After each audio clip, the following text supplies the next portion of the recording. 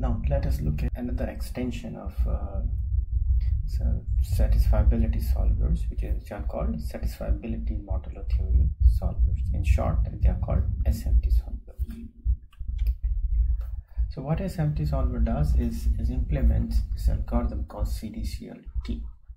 CDCL-T means it's running a CDCL algorithm and also providing support for atoms in theory T.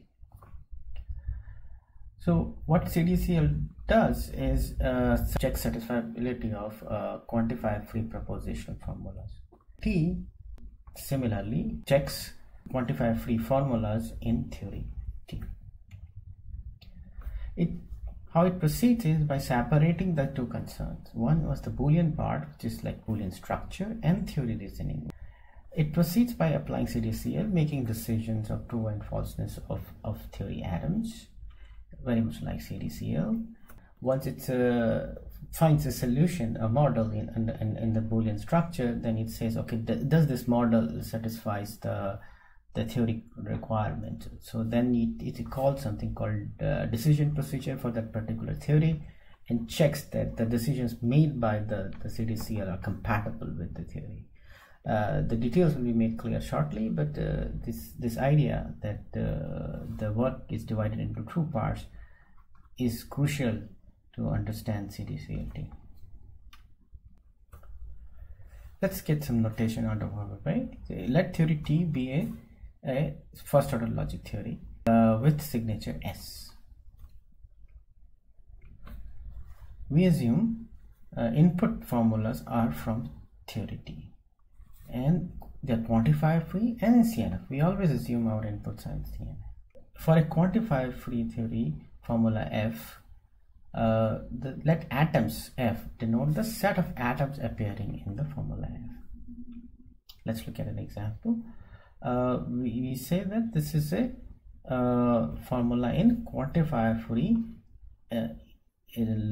theory of equality and uninterpreted functions.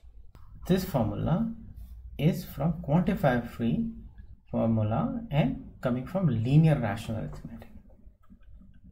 Let's look at Boolean encoder. Since in CDCL-T we separate the concerns between Boolean reasoning and the reasoning with respect to theory, when a formula is given to us, we need to turn into two parts. One is relevant to theories, one part that is relevant to Boolean reasoning. So Boolean encoder come into that interface that separates the concern. So what is the Boolean encoder? It's a map, and it maps a set of atoms that appear in formula F and to fresh Boolean variables. And for a formula F, let EF denote the term obtained by replacing each atom A by E of A, and if E of A is defined. If E of A is not mapped, then it just does nothing.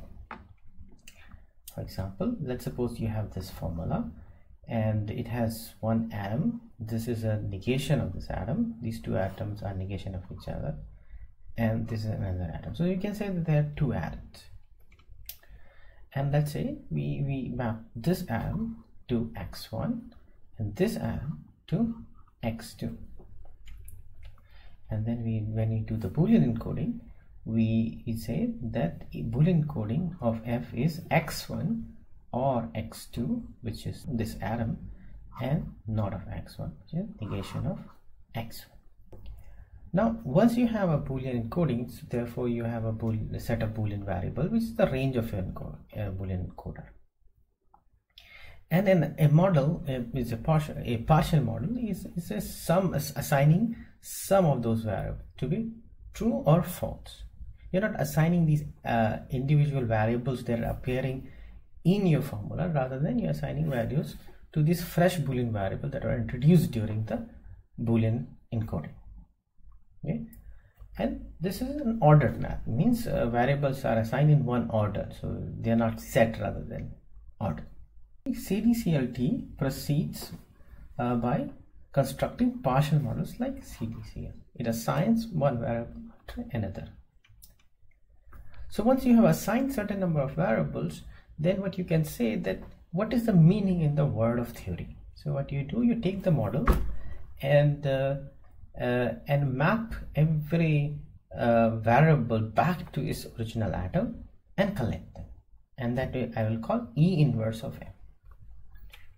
So let's take a look. E is this map which takes an atom and gives you Boolean variables, and let's suppose we have this model, x1 is assigned to 0 and x2 is assigned to 1. So E inverse of M would be mapping variable x1 to this atom and x2 to this atom.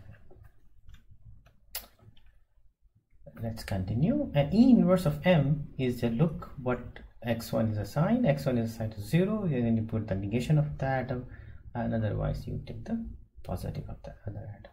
So if we have a partial assignment M, then we need to check if the theory accepts the assignment. Let's suppose we, as in the previous example, we are given a value to x1 and x2, so we want to know that theory agrees with our choice of assignment.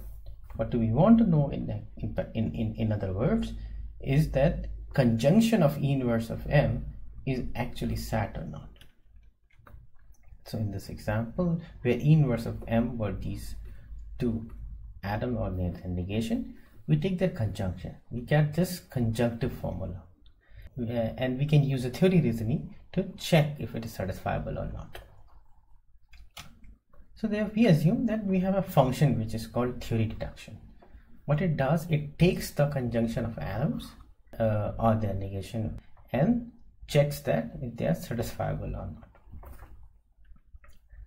If we have such a function available, how are we going to implement CDCL? So it proceeds very much like the CDCL.